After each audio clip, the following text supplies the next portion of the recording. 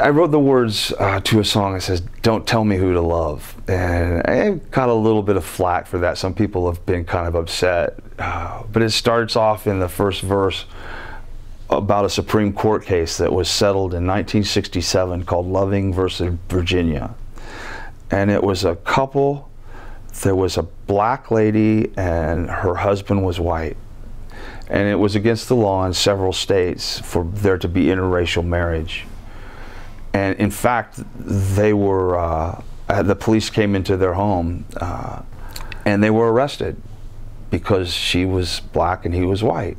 And it went all the way to the Supreme Court. And in 1967, they decided that really marriage was a fundamental human right. And that you couldn't tell somebody just because one person was of another race that they couldn't be married.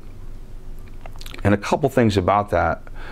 They did a survey and they talked to people all over the nation, and 70% of the people they talked to said that the Supreme Court was wrong in making that decision, that they'd overstepped their bounds and they should have left interracial marriage as against the law. If you went today, though, and you went door to door in churches all over the country and you did another survey and said, is it wrong for someone of one race to marry another race? I think you'd see that it's changed. That by far the majority of people in this country believe it's okay.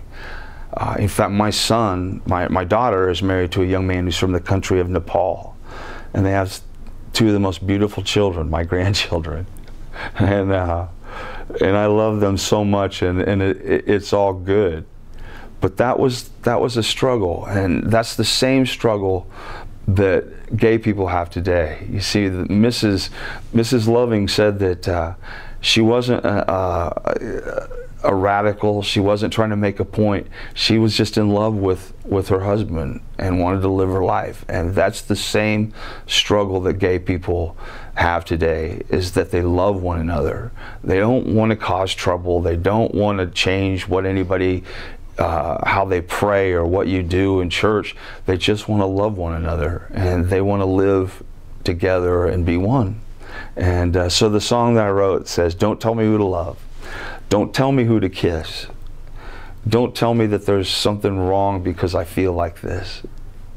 See, I always used to feel like there was something wrong.